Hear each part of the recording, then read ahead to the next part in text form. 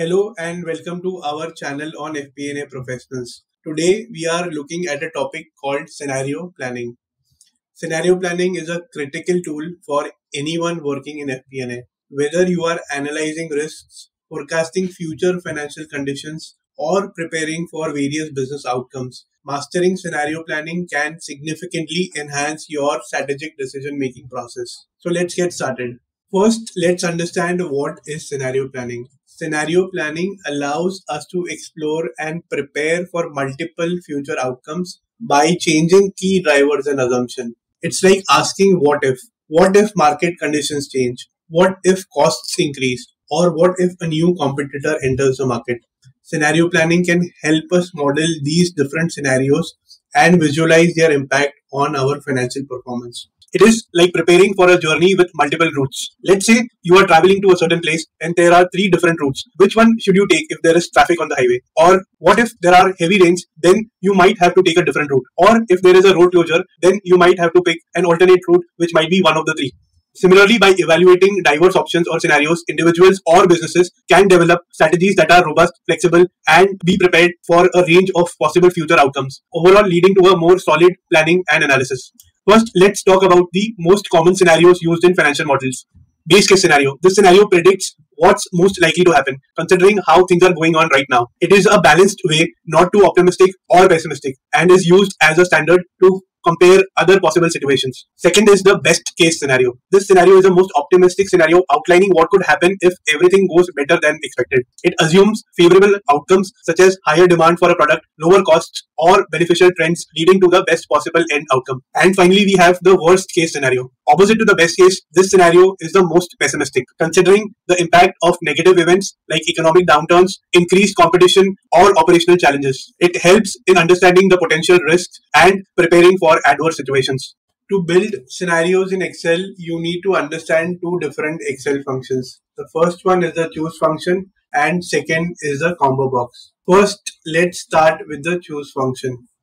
So what does choose function do? It is like a magic box in Excel. Imagine that you have different options in separate boxes and you want to pick one option based on a number that you choose. That's exactly what choose function does for you. It selects a value from a list of values based on a number.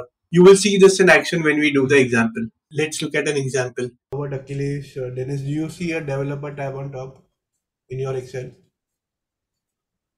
Sorry, let me check a minute. Yes. Developer tab, yes, I am able to see developer tab. Okay, so Akhilesh has it, Dennis has it. How about David? Do you have the developer tab? Yes, I do. Okay, okay. So I think we are on the right screen share. Akash will get the developer tab for you. So you have to go to File,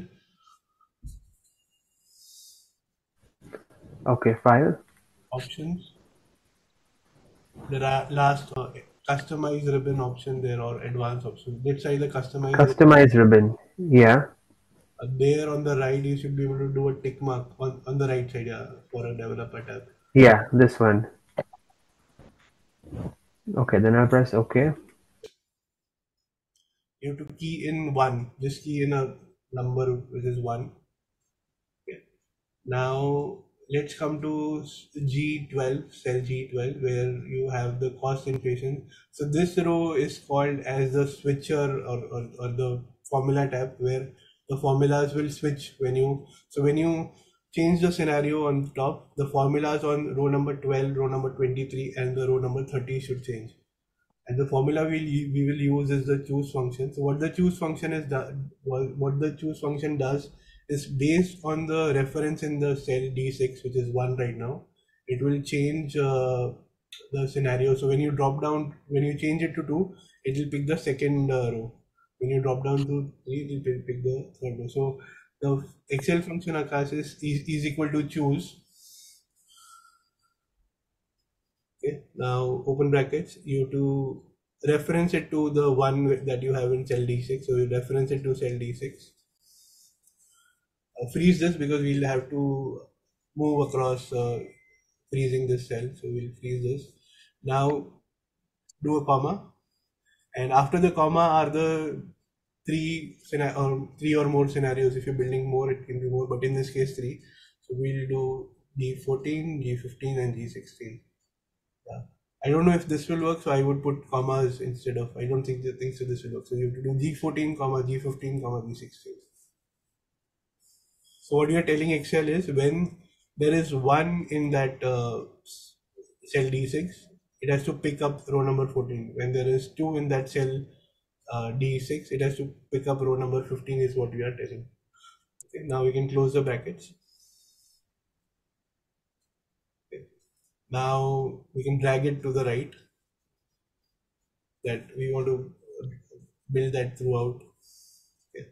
We can, forget about the formatting right now. We're more focused on the formula. So if you notice, because it is 1, it is picking up the formulas from row number 14. Now, if you can change it to 3, it should pick up the formulas from row number 17.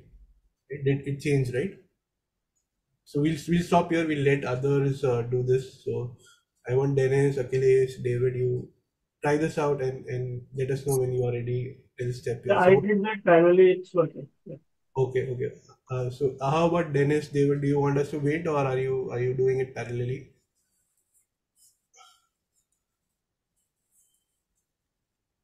No, it's alright. We follow through. I wasn't doing it, but I think I'm okay. I'm just completing. It's fine. Okay. So we'll move. So at any point of time you want us to stop, let us know. We'll wait for you to catch up. So now this is step number 1 where you key in the choose function. Now step number 2 is we cannot we when we looked at the model, it was not, so we don't want to be doing 1 2 3, right? We want it to be a drop down where we do a base case, worst case, and best case. So now what we'll do is the developer tab that we added is for the purpose of putting a form control in this Excel sheet. So what we'll do is we'll go to the developer tab, Akash, and we'll insert. In the developer tab there is an option to insert, and what I use is the second option, the combo box. You can use any, I don't know if there are other ways to do this, but this is the option I use. So now when you click on that, it will give you a cursor to create a shape. When you click on that, you can create a shape which is a rectangle anywhere on this Excel file. Create a rectangle, not a square. Okay, this is fine. This works. Now it's fine. Okay, I'll make it big. I think we can make it bigger. Yeah, even bigger. So we should be able to read whatever is there in the white space. So even make it bigger in terms of wider. Yeah, it's not when I click on it, no? When you have to select it, you have to do a right click. Okay. So go to the right. Now again do a right click on the shape on this. Go to the last option, which is the format control option. Okay. Now what you have to do here, you have to input the 3 scenarios. So what we'll do is we'll input. So here you have to select, say you select cell number C14 to cell 16, C16, because there you have already documented the 3 scenarios. Okay. And you have to link, the cell link will be to cell D6. So you're telling the combo box to link the 3 scenarios to the numbers 1, 2, 3. Okay. Drop down lines, you can make that 8 into 3, otherwise there will be blank in that. No, we have to make that 3. Oh, okay. You want only 3 options. If you keep it 8, it'll give you blank 5. It'll give you 5 blank drop downs. Now if you can click OK. And now when you do this, it messes it up. So that 1 became 0. So you have to make that 1 again. So that 0 you have to change it to 1, or any one number.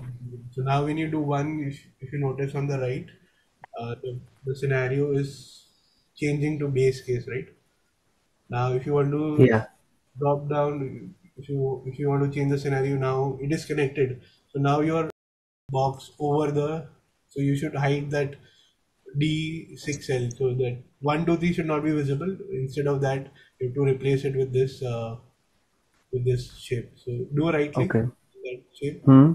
now you'll be able to move it, and you have to place it on that cell D6 in a way that it gets hidden and it's in that rectangle. So yeah, we got to make it smaller.